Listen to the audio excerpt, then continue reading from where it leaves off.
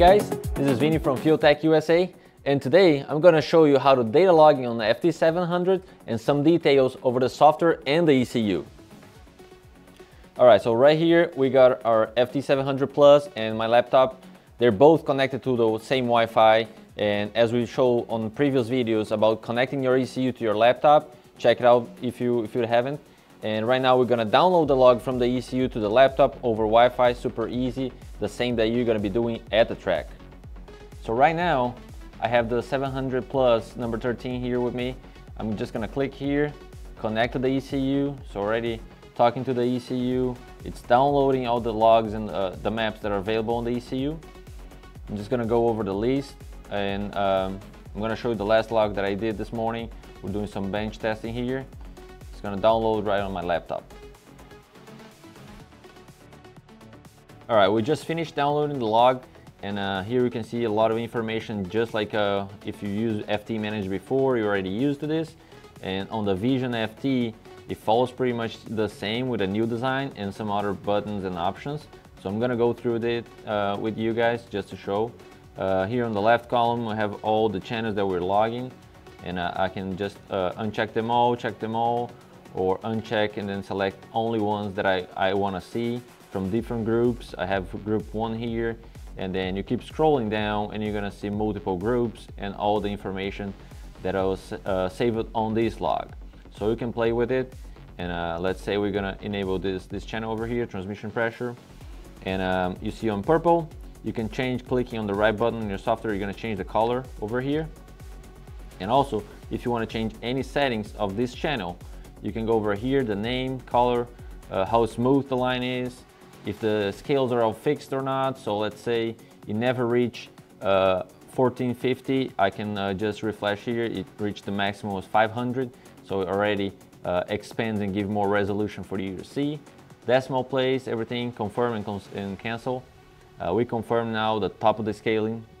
The top of the scaling is 500 psi, and right here on this top bar we have other options. So chart is where we are right now. If you go to settings, you can change your channel settings as if you were changing on your map. So you can enable and make them visible or not. So for the next log and this log, we will change it automatically. You can always change if you want to move the groups around. So this channel is on group 1 right now. We can move to group 2, 3, 4, 5, and it's just going to reorganize the log as you want. And you can also make the way you feel best in things that are already used to groups, differentiation, separation. That's much easier than it used to be on FT Manager, where you had to drag them up and down.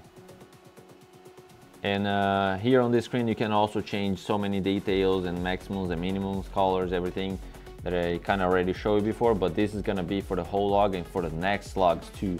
So whatever you did before on the left column that I show is just going to be for this log, and here on the settings, and you write the ECU later, it's going to be for all the logs from now on. So let's go back to chart, and then here on top you're going to see these arrows over here and the time.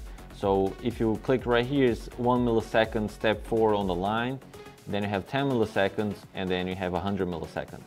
So you can move forward and backwards the way you want to check the log, or you can just click on the screen and you're gonna move wherever you want on the chart. You can also zoom in or zoom out using the bottom bar here, or the icons on top, zoom in, zoom out. And you can see this bar here, you can drag it to the left and you're gonna see more options, and you're gonna see like a set to orange, so you're gonna move where the 0 time is on your log, and you can go from there. You can also open your map from your log. This is a very useful tool, so if you have a log and you want to see exactly what was the map on that run, you can always open your map from here. Anything that you change or you want to save, just click here or cancel here. And so all these top options here are very useful to handle the log. And you also have some other options where you can move the whole column to the left or to the right, and also to the top. So you can see the window is going to get like wider here, or it's going to get narrow, depends where you're going to place the left column with all the values. Another really nice thing on the 700, either the Plus or the regular 700, is that you can take a look at the logs on the screen, on the ECU itself. So if you come over here and data logger, you're gonna see all the logs that you have saved on your ECU, which is a pretty big memory. You can save a lot of data in here, and you can scroll over them. And also, just like on the laptop, you can download over here and navigate just like the laptop. That makes like really easy if you're at the track, you want to take a look at something that happened in the last pool, you want to change something, you can also change your map from here, but messing with the log on the screen really helps a lot. Okay guys, this was a brief idea about the data logger on FT700 and FT700PLUS, and there's a lot more you can explore by yourself, so make sure you get the Vision software downloaded on your laptop and also play with the ECU. Take advantage of the big screen, now you can see the logs much better. You can also use the laptop, connect over Wi-Fi, so it's a really nice tool. If you have any more questions about the FT700, just visit us at FuelTech.net.